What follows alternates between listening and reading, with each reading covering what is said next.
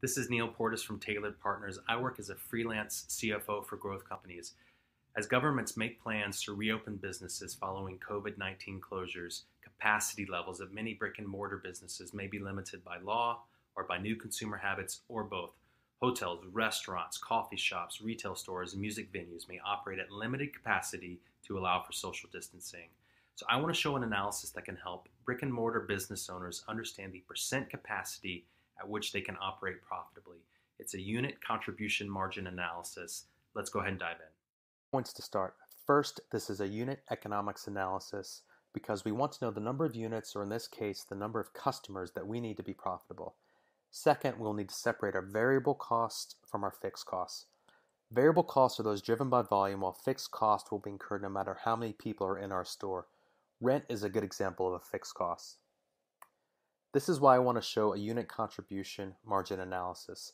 So contribution margin is simply revenues generated from a sale or order minus the variable costs of fulfilling that order, materials, wages, etc.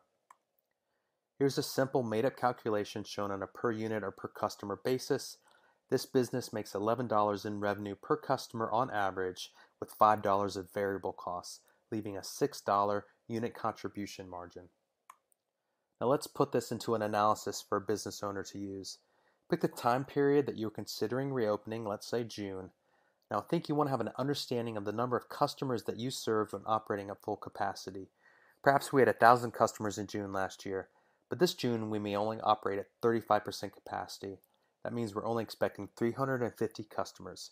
If we use the $6 unit contribution margin that we calculated before, times 350 expected customers, our gross contribution margin is going to be $2,100. Next, we need to subtract our fixed cost, which we estimated total $3,000. So here we see that at 35% capacity, we'll operate at a loss of $900. But if we move the percent occupancy up to 50%, we see that means we are now expecting 500 customers, and our gross contribution margin increases to $3,000, which equals our fixed costs and means that we'll break even. And once we move the occupancy above 50%, we see that we start to turn a profit. So at 50% capacity, we break even, and above that, we start to turn a profit.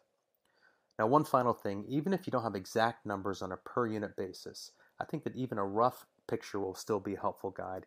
Even with perfect numbers, an analysis like this won't be the only reason to reopen at a certain time, just one of the many factors supporting a decision on when to reopen.